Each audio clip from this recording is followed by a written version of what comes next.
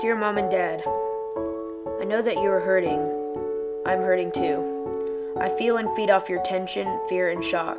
Although I am young and cannot express verbally what is happening in our lives, I am still feeling the impact. My heart is broken every time I have to give up a parent. My sense of security is lost. Please don't assume that I am resilient. Please don't assume that my life will be exactly as it was, and that I will continue to feel the same love from both of you. I am a human being just like you. My needs are just like yours.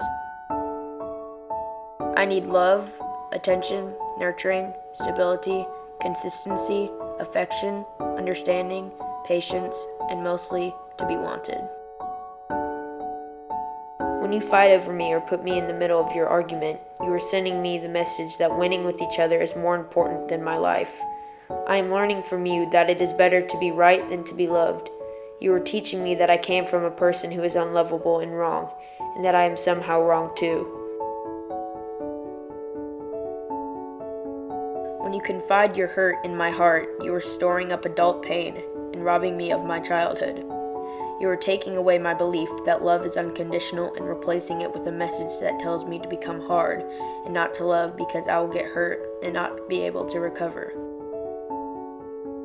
You may not understand this today, and I am so small that you are not thinking about my future, but you are putting me at a greater risk of getting a divorce myself. At times, you are risking my safety to fill a void in your heart. My safety is your job. Without you and your protection, I am unshielded from the world. This will manifest in irrational fears for me, because I will stay in a state of fight or flight for most of my life. Someday, this initial shock will wear off, but how you choose to parent me through this crisis will never wear off. I will either feel your sense of selflessness, support, protection, or I will have a scar on my heart with a message that reads, "Good things happen to good people. I must be bad." Thoughtfully, the child of divorce.